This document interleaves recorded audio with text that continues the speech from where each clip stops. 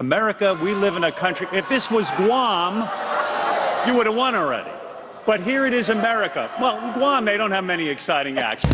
Like I said, you know, it's from what we see and we watch TV. You know, Guam can be great, but we really need to take advantage of all of the people here who want to do creative things. Build up the talent, support the talent, so we can go out now and rep Guam, not rape Guam. I think it will grow a market. It's a vital part of what makes a community a culture. It's a way of forming an identity. That sounds awesome. But it requires that investment. Investing in yourselves. You play at your cousin's shindig for free. You get paid in good vibes. Here on Island, it's like, hey, my cousin, dude, he recorded a CD. Where's my CD, bro? Their work is valuable. We don't see or value it for what it's really worth. Yeah, but let's not quit our day job.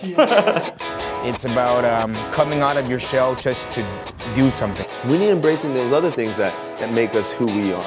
We do have something unique to offer.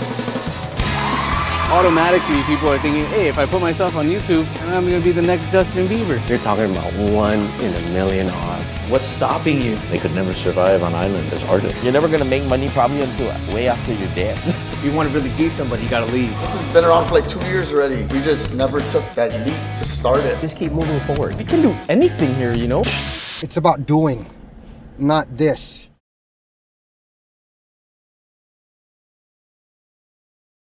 You know what, I was thinking about what are some resources that we have on Guam that we have in excess that we can maybe start doing something with for export. And he's like, dude, I'm so excited to hear what this is. I'm like, brown tree snake, wallets, belts, boots, shoes.